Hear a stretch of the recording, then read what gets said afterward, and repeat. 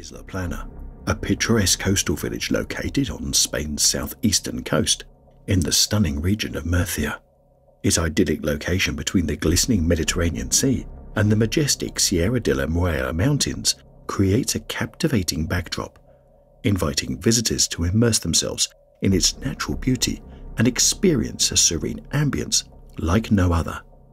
While most visitors are drawn to Isla Plana for its peaceful atmosphere and scenic vistas, a select few seek out this hidden paradise for a unique adventure to explore the mesmerizing depths of Cueva del Agua. This very allure of the warm waters within the cave also gives rise to its unpredictable and dangerous conditions.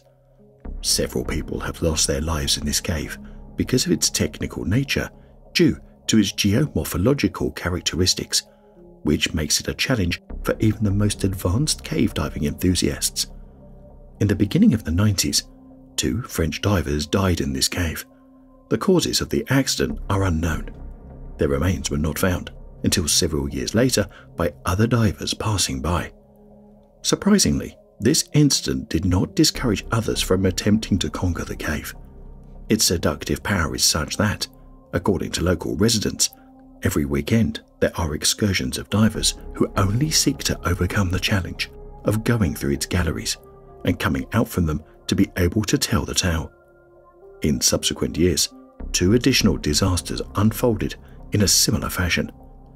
The tales of these incidents shed light on the true dangers of the cave.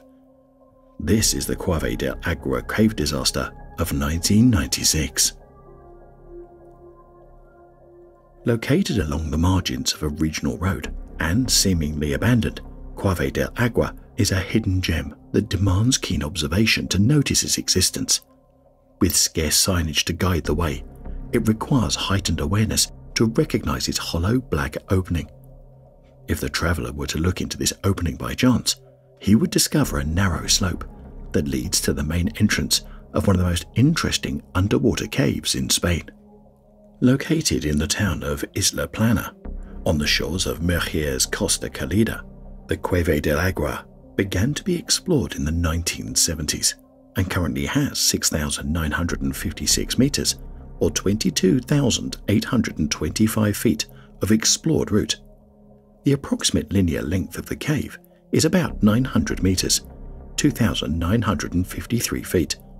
Its turquoise thermal waters, which remain at a temperature of more than 30 degrees throughout the year, is an attractive natural pool for the locals to bask in. Experts believe that the unexplored section of the cave connects with the mountains surrounding the coastal towns. Geologically, it makes perfect sense, says Sergio Perez, one of the pioneers in the exploration of the Cueva del Agua. Its entrance is located at the edge of the main road, at the height of El Mahón, and has 2 sectors, a short one that continues towards the sea, and another, the most extensive, which goes under the mountain about 1,000 meters or 3,281 feet. At the end of this section, and after overcoming a narrow labyrinth of galleries, the spring from which the thermal waters flow was found. Cueva del Agua is a huge labyrinth of warm water galleries and chambers, known as Europe's cenote. The very warm, almost still water has resulted in very silty and muddy sections. In fact, some of the passages were cleared with shovels by the early explorers. The entrance cavern zone is suitable for novice cave divers, but deeper exploration is serious and requires solid cave diving skills. Thus, this is why this cave is frequently used for advanced cave diver training. The current explorers and divers of the Cueva del Agua group are trying to explore the cave in depth, following 2 lines of research. One is to try to find out more about the hydrothermal origin of the cave and to observe the development of the fractures that connect the aquifer with the cavities. Another line is to investigate why the levels of the aquifers of the coast of the region are dropping. On March 29, 1996, a team of Guardia Civil divers set out to coordinate a cave diving course in Cueva del Agua. The Guardia Civil is the oldest law enforcement agency in Spain and is one of 2 national police forces. The GEAS is the specialized unit of the Guardia Civil in charge of search and rescue of people, location and recovery of objects in the aquatic environments, among other missions. The team meticulously conducted their equipment checks and reviewed the plan, leaving no room for error. Antonio Naranjo Soler and Antonio Sanchez Lopez Guijarro were chosen as the first dive pair, with a pair of support divers stationed at the entrance, ready to assist if needed. The plan for the first dive was very relaxed, as the GEAS divers were testing new equipment and sought to avoid tempting fate.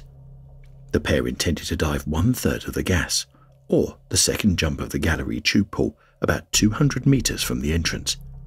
Whichever came first was going to be the trigger to return to the surface. Antonio Naranjo Soler and Antonio Sanchez Lopez Guijarro began their swim from the entrance. The speed of the dive was very slow-paced.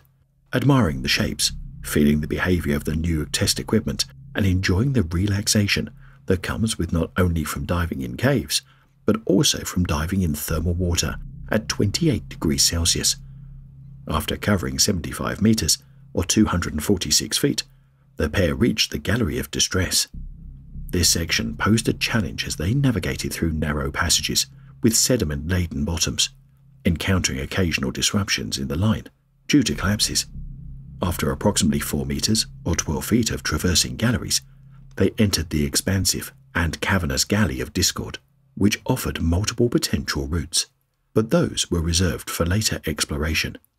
Within 6 meters, or 20 more feet of diving, they found themselves in the pool tube, located at 185 meters, or 607 feet, indicating that they were nearing the end of their intended route.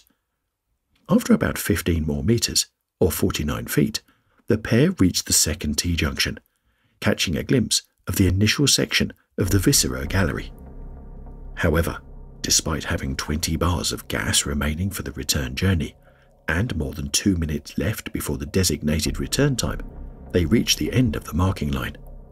The conditions allowed for a slight extension of this line, and for a brief moment, their eyes gleamed with excitement and a longing gaze, silently contemplating if the other would break the pact and suggest venturing further.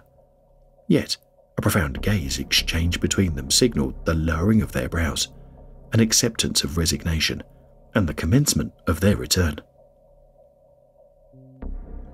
At a depth of 210 meters, or 689 feet, the pair decided to turn the dive when a sudden wave of horror washed over their faces. The tranquil blue waters they had initially encountered were now transformed into a murky haze, clouded with silt that had been stirred up from the galleries during their descent.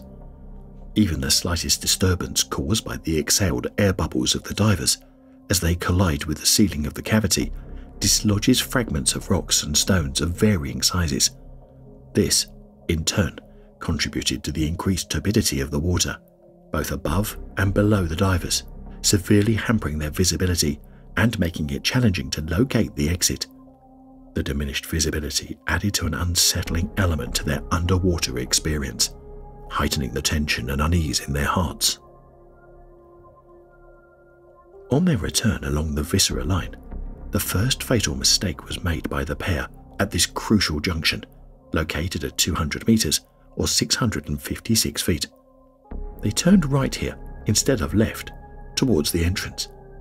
It is said that the dense silt in the water caused the pair to lose their sense of direction. After swimming in the wrong direction for approximately 10 minutes, the pair unexpectedly arrived at the entrance of a narrow passage that led into the Gallery della Cera. At this point, the pair must now have been struck with the realization that they had committed a critical error.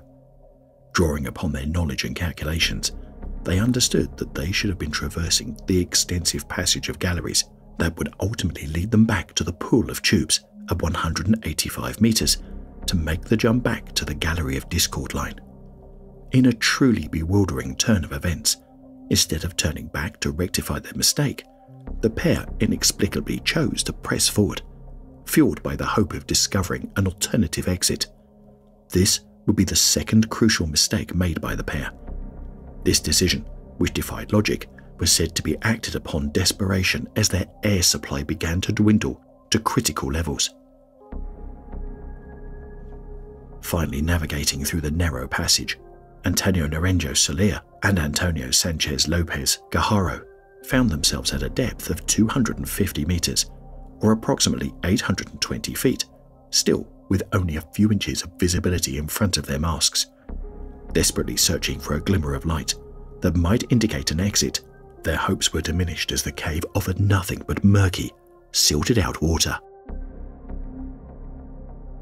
After persisting in the wrong direction for approximately 15 more minutes, the pair eventually reached the end of the line. No other connections or pathways were present, leaving them with a profound sense of isolation and despair. With a mere 5 minutes of air supply remaining, the pair was left with no other choice but to turn back, accepting the harsh reality that no alternative options were available.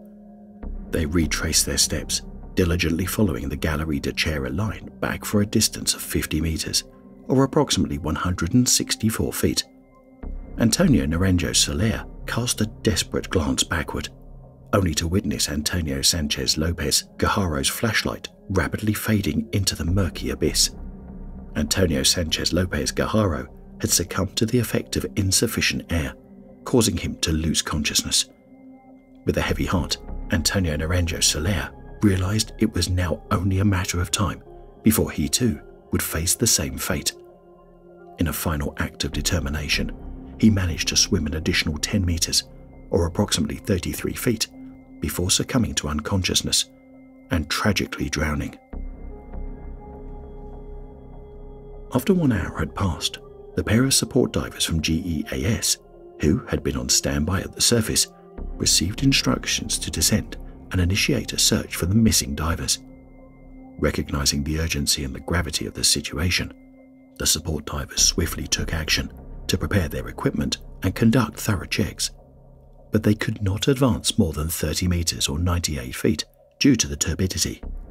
As the minutes passed and the 2 civil guards gave no sign of life, hopes for a happy outcome began to dim, as did the cave itself. Night fell in the midst of an impressive deployment of troops, but to no avail. The first search operation, improvised and extremely risky, was suspended without results. The rescue work did not stop day or night, and although in the first hours, even in the first few days, there was a faint glimmer of hope that they may have found an air bubble between the water and the ceiling of the cave, the passing of days finally extinguished it definitively. The government delegate took charge of organizing an impressive rescue operation, mobilizing a diverse team of experts and professionals. The operation included highly skilled divers from the Garda Civil and the Navy Diving Center, experienced underwater speleologists, members of civil protection, and other specialized organizations dedicated to such operations.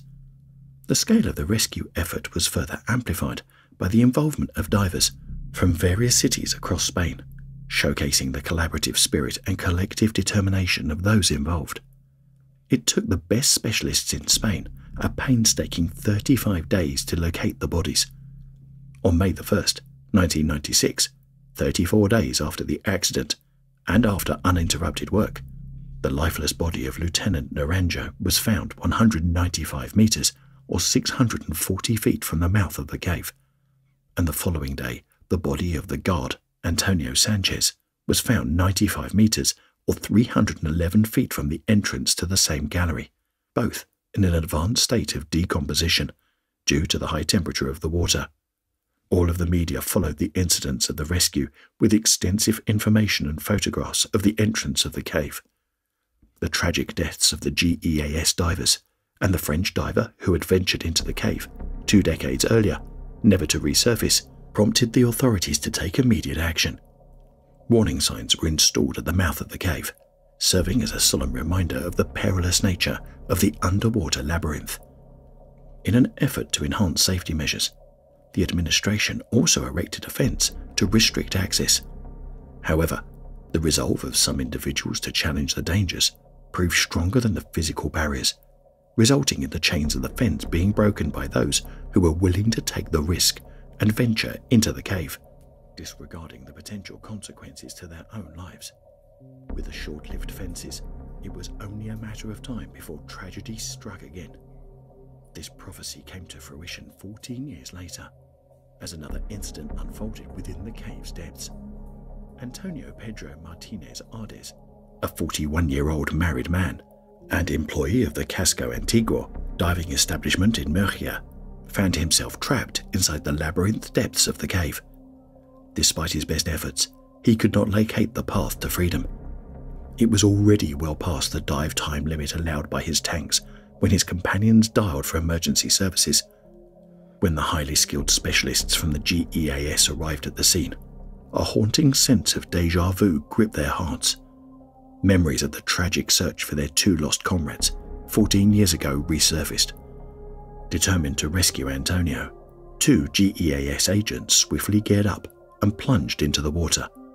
However, they found that it was impossible to read even the watches on their wrists.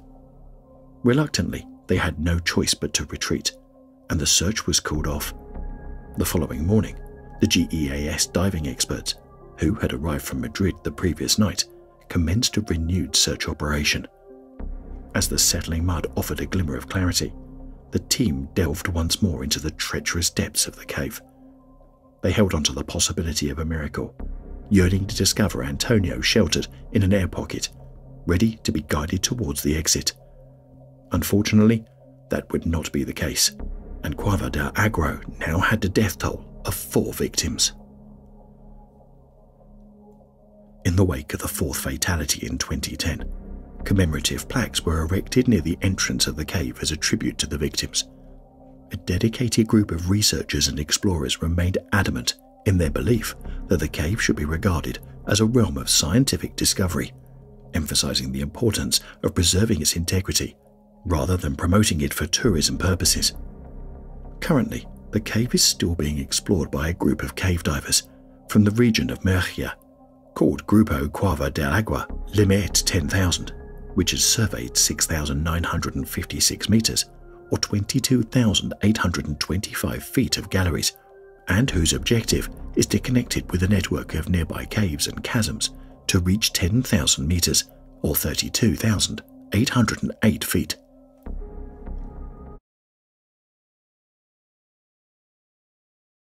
Imagine the bone-chilling realization of being trapped in an unknown cave, where darkness and cold seem to be the only constant variables.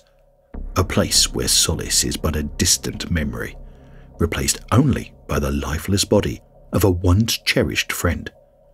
In the breathtaking region of the Cap de la Barra, Spain, an unforeseen tragedy began to unfold approximately a decade ago.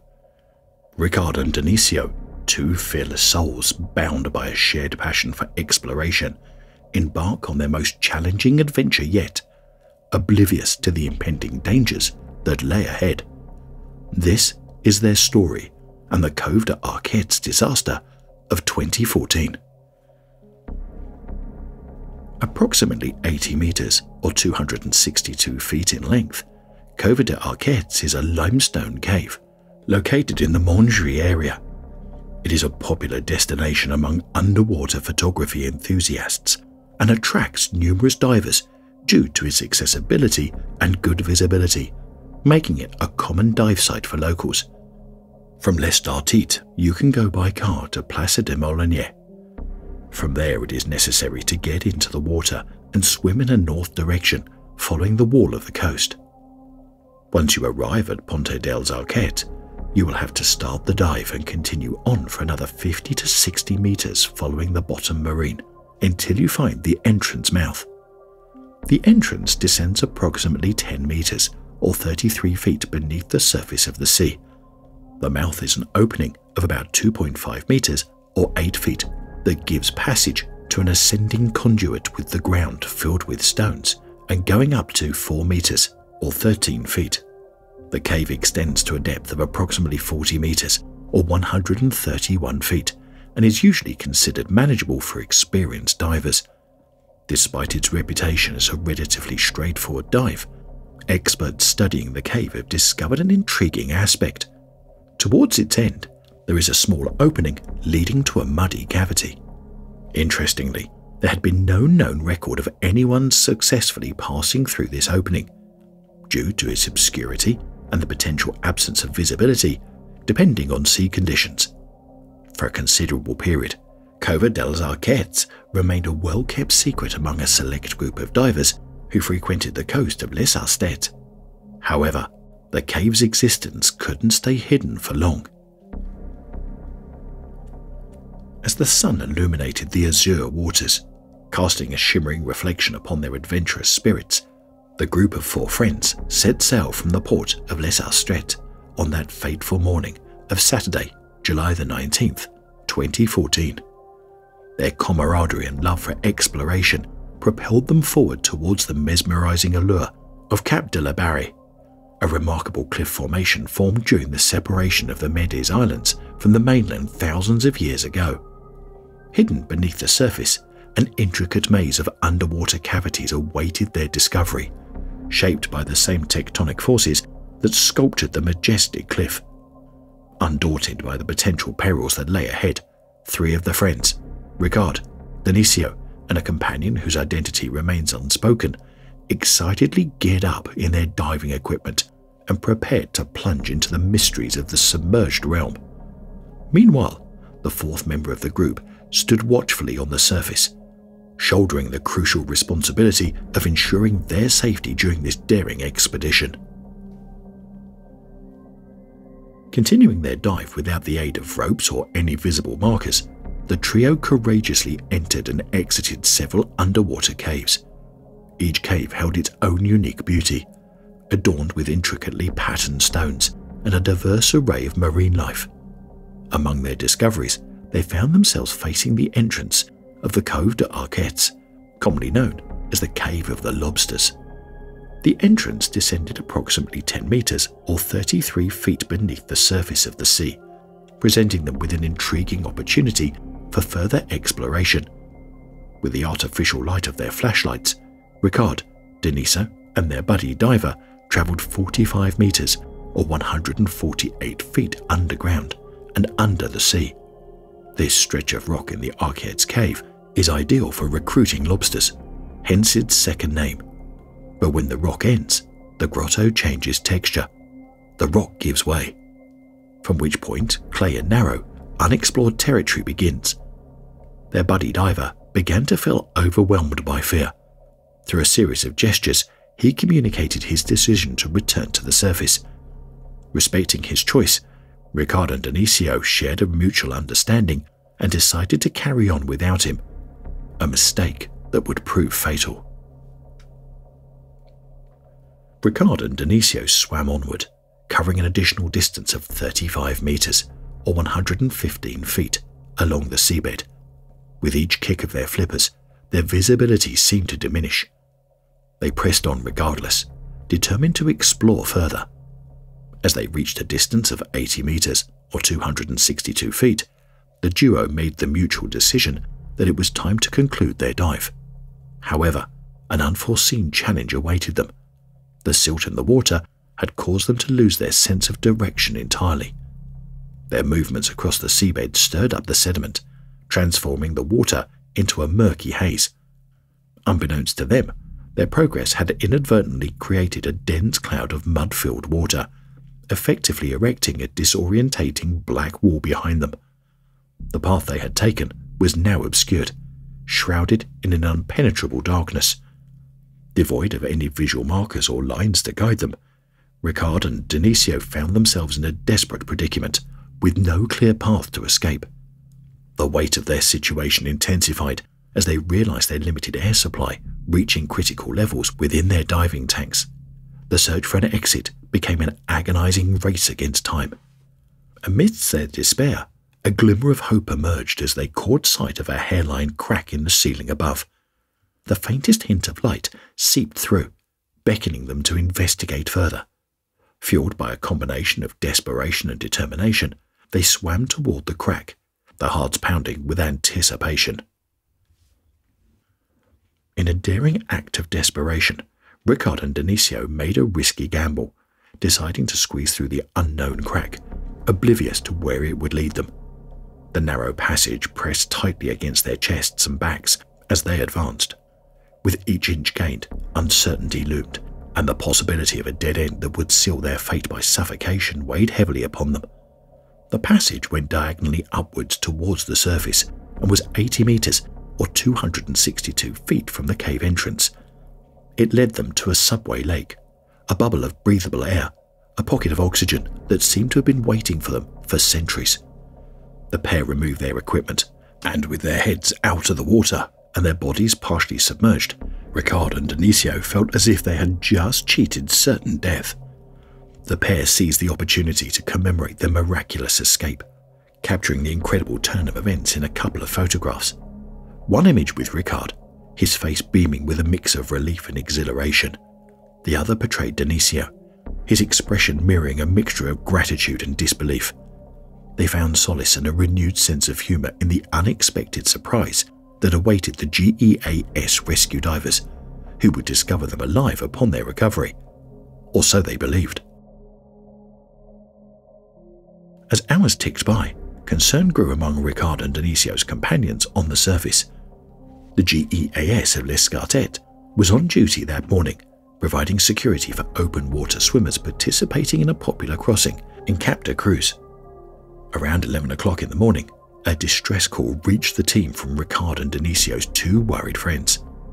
Corporal Fernando Aguirre, the GEAS group leader, swiftly organised the team for an immediate return trip to the dive site before nightfall. Although they held little hope, they understood that the air in Ricard and Denisio's cylinders would have likely depleted by now, leading to a tragic drowning. Unbeknownst to those on the surface, Ricard and Denisio remained trapped within the air pocket they had discovered. The bubble, measuring approximately 30 square meters with a height of 1.5 meters, seemed like a sanctuary in the midst of their ordeal. It contained a substantial amount of air, estimated to be around 35,000 liters. However, their prolonged presence within the confined space had dire consequences. The act of breathing, vital as it was, had gradually filled the limited airspace with carbon dioxide. Unbeknownst to them, this invisible gas was silently and insidiously poisoning their bodies, jeopardizing their survival in the very refuge they had sought. As time wore on, the rising levels of CO2 within the air pocket began to take its toll. The once life-giving oxygen was gradually being replaced by this toxic byproduct of breathing. Ricard and Denisio, now realizing the impending danger, felt the insidious effects of the poisonous gas infiltrating their bodies, impairing their cognitive and physical functions. As the relentless passing of time wore on, the plight of Ricard and Denisio grew increasingly dire. Dehydration, disorientation, and hypothermia took a heavy toll on their weakened bodies, exacerbating their already challenging circumstances. However, it was Ricard who bore the brunt of the carbon dioxide's effects, experiencing its debilitating impact more severely than Denisio. Their once vibrant spirits had all been extinguished, replaced by a somber resignation to their grim fate. In their struggle to stay afloat, Ricard's strength waned further, making it increasingly difficult for him to keep his head above the water's surface. Denisio cast a worried glance toward Ricard, only to witness the sight of his body, almost lifeless, slipping into the water. A surge of adrenaline coursed through Denisio's veins as he summoned every ounce of his remaining strength. With a valiant effort, he managed to seize Ricard and pull his head back above the water's surface, fighting against the inevitable doom that loomed over them. As 5 more excruciating hours crawled by, the relentless toll on Ricard and Denisio's bodies reached a devastating climax. With the air in their tanks dwindled to nothing and the water still silt-laden, a suffocating dread took hold. The air pocket, the very element that once sustained them, was now becoming their silent executioner. Cognitive and physical paralysis gripped them, rendering them helpless in the face of their impending doom. Ricard's weakened body began slipping into the water once more, no longer under his control. In a heart-wrenching moment of despair, Denisio, himself drained of every ounce of strength, could do nothing but watch as the lifeless body of his friend submerged into the depths below. With a heavy heart, Denisio found himself alone, his own survival hanging by a thread. He had exhausted every last reserve of energy, leaving him with no means to keep his head above water any longer, and he was now certain that he would die as well. As the clock struck 5 in the evening, Aguirre, the esteemed leader of the GEAS, entered the cave accompanied by a fellow diver. With unwavering determination, they ventured into the depths of the cave, braving the challenging and rocky terrain that lay before them. Swimming a distance of 45 meters, or 148 feet, they pushed forward, propelled by a relentless pursuit to locate Ricard and Dionisio. Their progress, however, was abruptly impeded as they encountered the murky aftermath of the frantic disturbance caused by the trapped victims. The swirling sediment obscured their vision, cast an eerie veil of uncertainty, preventing them from advancing further or discerning the path that Ricard and Dionisio had taken in their desperate escape. During the night, the corporal activated the Garda Civil's National Speedo Diving Group. Aguirre, in preparation for the rescue, had called biologists, diving centres, underwater photographers and fishermen in the last few hours. None of them knew much about the cave. The only one who provided a basic topography was a biologist, a precarious map that ended in the muddy terrain that Aguirre had just entered. The search was reactivated on Sunday, and by this time no one believed in the possibility of finding them alive. Coming from Valladolid, Huesca, Valdemoro, Cartagena and Barcelona, the specialists activated by the corporal arrived at L'Estartit in the early hours of the morning. The incident was now public, and that second day was followed by dozens of journalists from the port. Clinging to the line that Aguirre and his partner had set up the day before, the first 2 divers of the morning reached the clay area. Visibility was good again. During the night, the mud had settled, and the fissure through which Ricard and Dionisio had fled was visible. It seemed plausible that Ricard and Dionisio had slipped through there. The diver who first entered the fissure would declare in the subsequent report that, after a few minutes, and given that the narrowness was so pronounced, he tried to turn around to go back, but realised that it was impossible and that he could only go forward. He did so and finally reached the bubble that Ricard and Dionisio had found. The civil guard emerged in that subway lake, swept the cavity with his flashlight, and discovered Ricard's lifeless body, floating inside his neoprene, and Dionisio against the wall, clinging to the rock with both hands, with half his body out of the water, emitting a moan of agony through which he exhaled the last breath he had left. He was dying, but he was still alive. Completely stunned, Dionisio was disorientated, dehydrated, hypothermic, and breathing very hard. He would not even allow himself to be fitted with air equipment. The policeman had to give him oxygen by emptying several bottles in front of his face that they had brought on various trips. Afterwards, they gave him isotonic drinks. The most difficult part remained, to convince him to follow them, to put his head back under the water and let them guide him. But Dionisio, who did not understand anything, who did not know where he was, who did not know his rescuers, refused to collaborate. Aguirre took the delicate decision to convince one of Dionisio's diving friends to agree to go into the cave and reach the bubble, following the line installation, a plan that consisted of seducing Dionisio with a familiar face and that succeeded in diffusing the only alternative they had left, sedating Dionisio. On Sunday afternoon, Dionisio, encouraged by his friend and escorted by the GEAS, surfaced off Cap de la Barra after 24 hours and became the first diver to survive such an accident in Spain. Ricard's body was later recovered. Corporal Aguirre conducted a 3-year investigation into these events and concluded that Ricard had died as a result of hypercapnia. Hypercapnia, also known as hypercarbia, is a condition that occurs when a person has too much carbon dioxide in their bloodstream, which in severe cases causes death, as seen in Ricard's case. The report also specifies that both divers did not have the necessary training and took too many risks, especially because they were diving without thread installation. When it was published that there was an investigation underway that contemplated all the hypotheses, As is done whenever someone dies, rumours spread about the responsibility of Dionisio in what happened, or about a hypothetical lack of help to Ricard. The report, however, ended up reflecting that Dionisio tried twice to save Ricard, dragging him back into the fissure when he saw him vanish.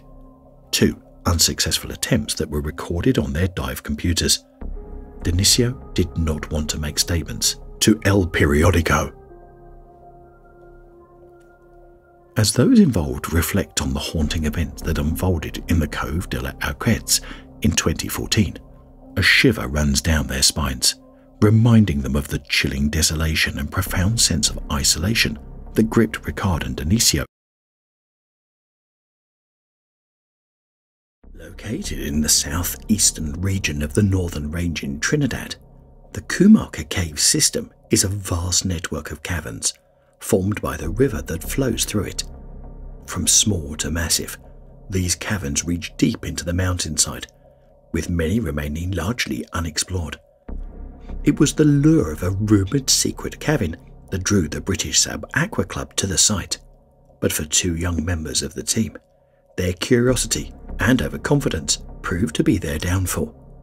This is the tragic tale of the Kumarka Cave disaster of 1964.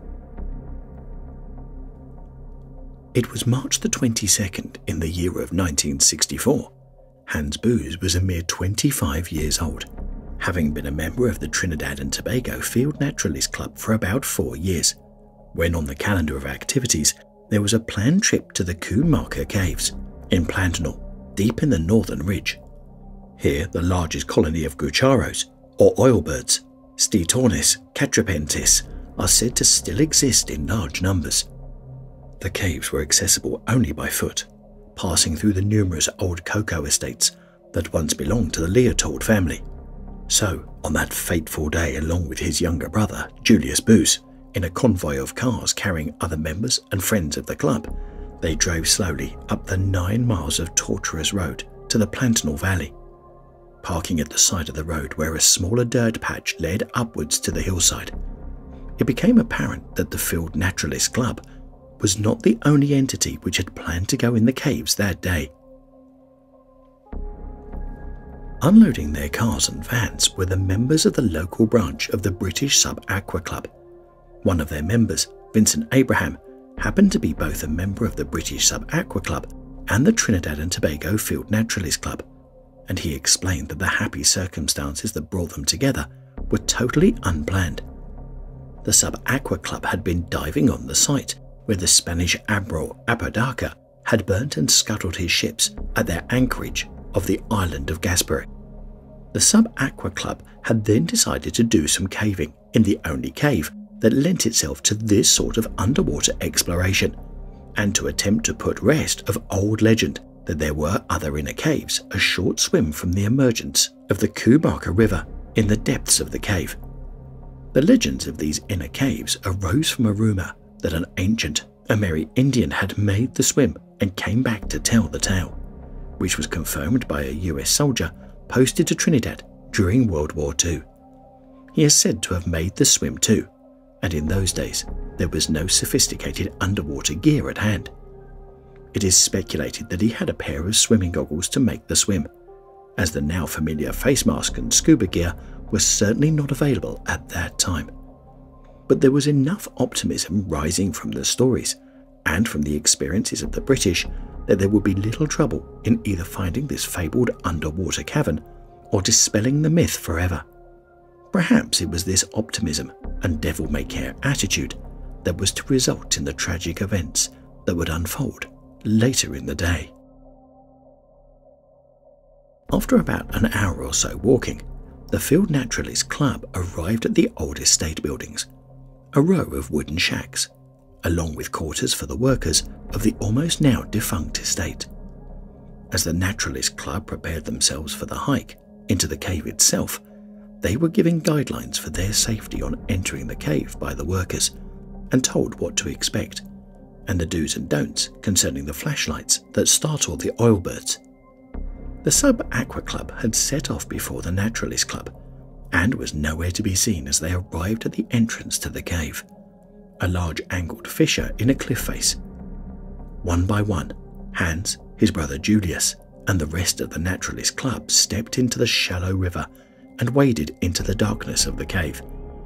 They could hear the earthly screeches up in the darkness ahead, and as they got deeper and deeper into the cave, this devilish squalling became progressively louder as it grew darker, and the club's flashlights had to light the way with every step.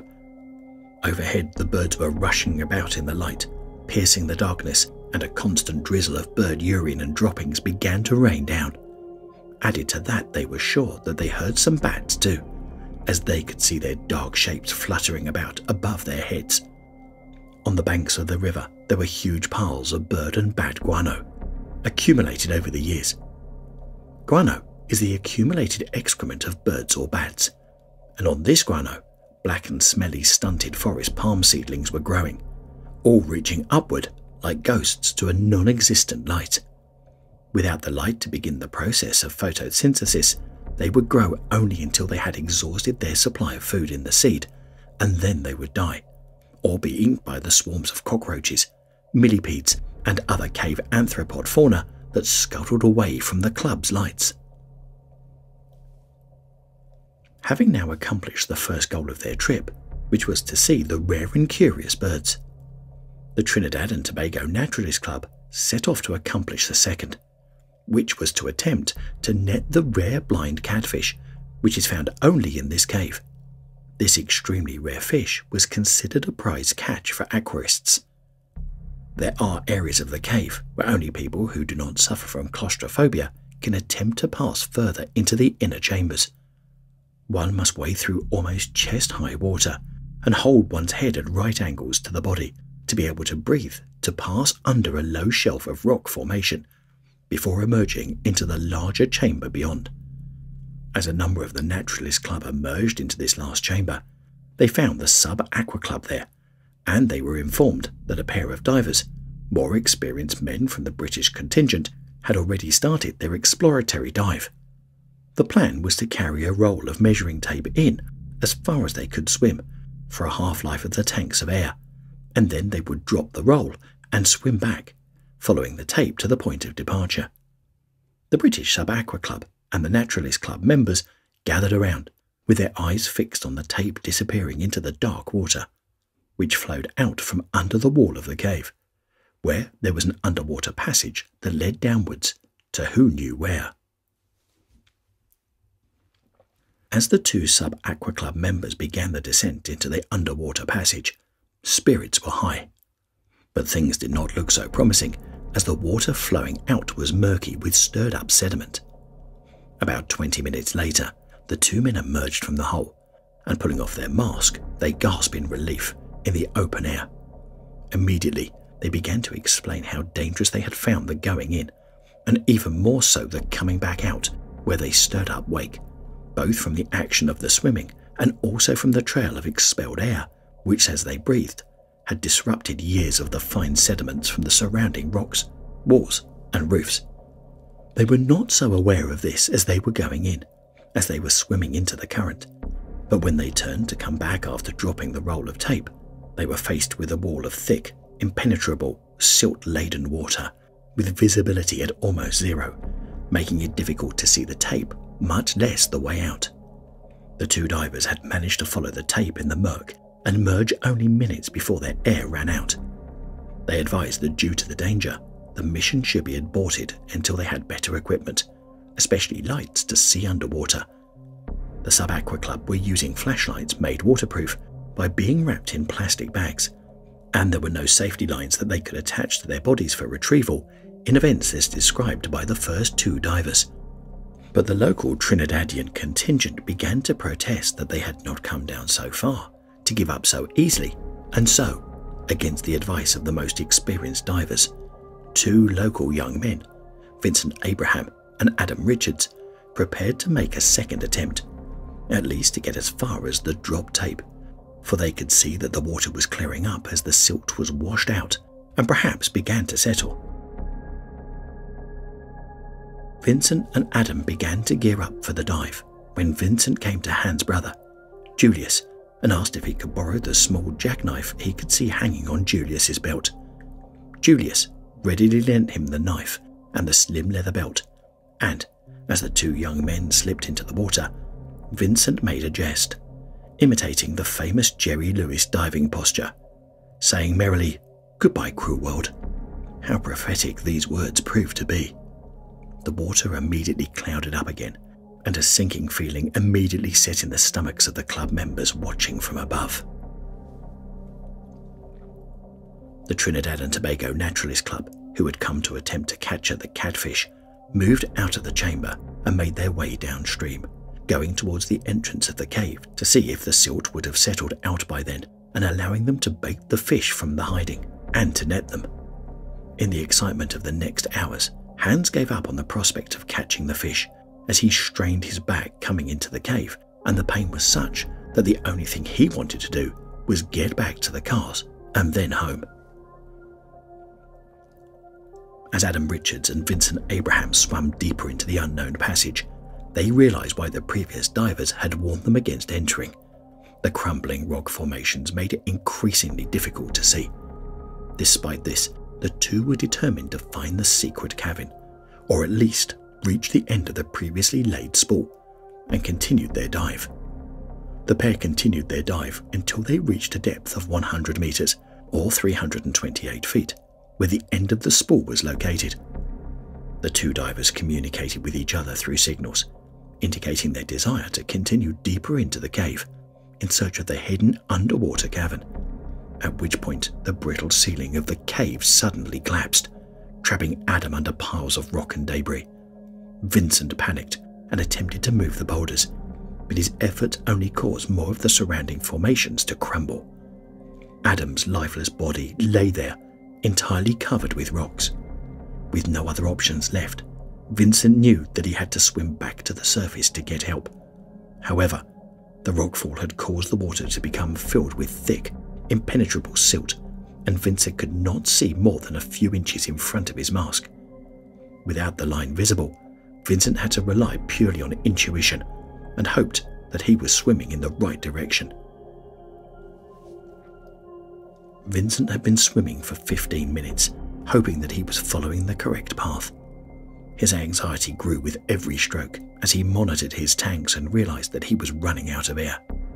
The trail of expelled air continued to disrupt the sediment that had formed on the walls for hundreds of years.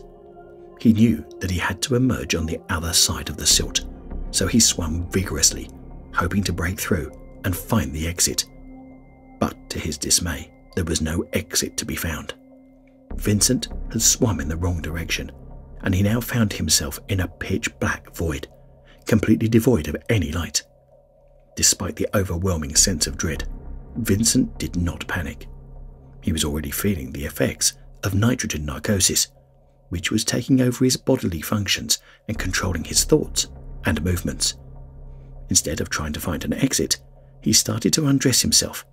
Slowly, he removed his mask, wetsuit, and one flipper, before finally removing his regulator. In the inky darkness, he allowed himself to sink into the abyss, accepting his fate and letting go of the struggle. As Hans and Julius made their way up the slippery slopes of the hills out of the valley, suddenly they heard the sound of running feet, and one of the sub-aqua members ran past them as if the devil was at his heels. He ignored their calls of inquiry. A few minutes after, another man, this time an Englishman, came running and paused only long enough to tell them breathlessly that they had lost 2 men. The Englishman, Louis Walsh, shrieked out they went in and did not come out, and that they were going to get more air tanks from their cars to continue the rescue efforts, as all the air they had in the cave had already been used up by the search. Members of the Naturalist Club wanted to go back to help in these efforts, but Hans dissuaded them on the grounds that more people in the crowded cave certainly would escalate the danger level, and that their flashlight batteries were almost exhausted anyhow, so it would be folly to drag back into the cave. Hans exclaimed to the group that the best thing they could do was to hurry to the Arima police station and make a report, and that he knew a professional diver who he would try to contact when they get to a phone. A while later, the 2 men came running back, grey-faced with exhaustion, and carrying fresh tanks of air to enable them to continue the search for the missing men. About an hour later, Hans made the report to the police at Arima station from the little information he had, and then headed to the home of John Dunstan, who lived on the outskirts of Arima, using his phone to try and contact Malcolm Brown, who was an old field diver of some experience. It took quite a while before Hans managed to get in contact with Malcolm. He was attending a Southern Games, a yearly popular sports event held at Gurukea Park in Pointe-à-Pierre. Hans explained the situation to him as best he could, and Malcolm told him that he would try his best to assemble a team and equipment and rendezvous at the Arima police station, where he expected he could get more current news of the status of the developing tragedy. At the Arima police station where, by then, word had spread to the families of the missing men, they were gathered in a group outside the station, where there was speculation as to what had happened, and there was some hope that the two men had found the fabled inner cave, or at least a pocket of air, and were there awaiting their rescue. As Hans could do little more, he left for home. Upon reaching the entrance of the Kumarka cave, Malcolm Brown and his brother, accompanied by a team of helpers and several donkeys carrying the necessary equipment, which included powerful lights and safety harnesses, prepared for the hazardous dive ahead. As the rescue team stepped into the dark trail, they carefully maneuvered themselves and equipment under the low shelf formations before emerging in the last chamber, where they found the British Sub-Aqua Club in total disarray. Ethan Schwartz warmly greeted Malcolm Brown and his team before providing them with an overview of the situation. After receiving all the necessary details, Malcolm and his brother then began to prepare their diving equipment for their descent into the unknown passage. With Malcolm in the lead, the pair began the rescue mission, fully aware that they had no idea what awaited them in the depths.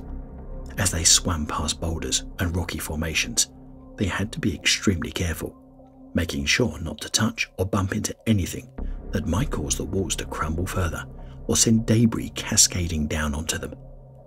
The sound of their breathing echoed through the passage as they pushed forward, the water becoming increasingly colder and darker as they descended further. Upon reaching a depth of 100 meters, or 328 feet, Malcolm and his brother noticed a roll of tape that had been dropped by the Sub-Aqua Club during their initial descent. However, upon closer inspection, they discovered that the tape was defective, having been broken and haphazardly taped back together with what appeared to be common sellotape. Unfortunately, the water had softened the joint, causing the tape to come apart, rendering it useless. Even if the two lost divers had managed to locate the spool, it would have led them nowhere, adding to the already perilous situation. After scanning the area further, Malcolm noticed an immense amount of fallen rocks and boulders on the floor of the passage. His intuition told him that this was not just a coincidence, and that something had caused the rockfall.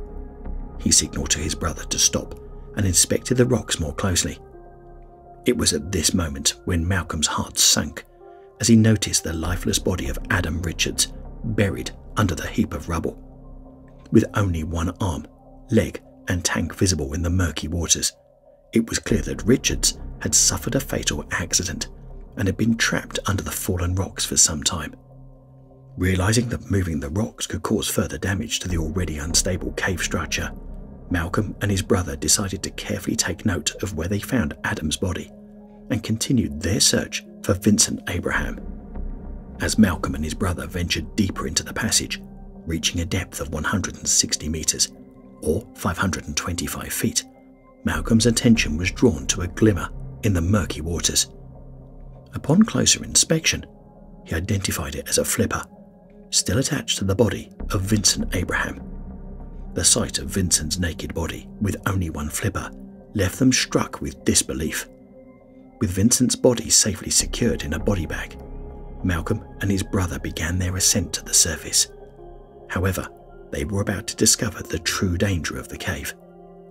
As they reached a depth of 75 meters, or 246 feet, the ceiling suddenly began to crumble without any warning.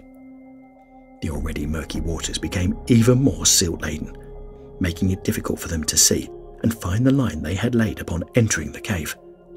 Their flashlights were of no use as they desperately searched for the exit. It felt like an eternity, but finally, Malcolm's brother was able to find the line in the silt, and they clung to it for dear life, hoping it had not been moved and would lead them out. The cave continued to crumble as they made their way upwards, passing depths of 60 meters, 50 meters, and 40 meters. Finally, after what felt like an eternity, the brothers emerged into the large chamber where the Sub-Aqua Club members had been anxiously waiting for any news. With a deep sense of relief, the Brown brothers expressed their gratitude for being out of the treacherous cave. They reiterated to the members of the Sub-Aqua Club what they already knew. The passage they had ventured into was incredibly hazardous, with walls that crumbled without warning. They shared the news of Vincent's body, which they had brought up from the depths, and informed them about Adam's trapped body, which proved too dangerous to retrieve. When he told Adam's father, who had travelled into the cave that night, what he found of his son, the elder Richards had pragmatically reasoned, in that Adam was dead and virtually buried already, and it was not wise to risk any more lives to reach the body. In those years, the daily newspapers were not published on a Monday, but that Tuesday, the 24th, there was maximum coverage of the tragedy, where more details and photos were given of the rescue efforts, and how though they had recovered the body of Victor. The headline screamed, "Nightmare Death Pool at Coup Marker," among other sensational sentences, and even a week later, the Sunday Guardian bannered, "Chambers of Horrors in Picturesque Countryside." It is a strange passing how this event has touched Han Boo's family. Several years later, his cousin Nigel Boos was hiking in the same river near the entrance of the cave when he stumbled upon a bone that he suspected to be human. He immediately sent it to Sir Henry Pierre, a well-known Trinidadian surgeon, who identified it as a tibula, or a human leg bone. Considering all other coincidences, it was highly probable that this bone belonged to Adam Richards. The cave was giving up its dead. This has been Gripping Horror. I hope to see you in the next one.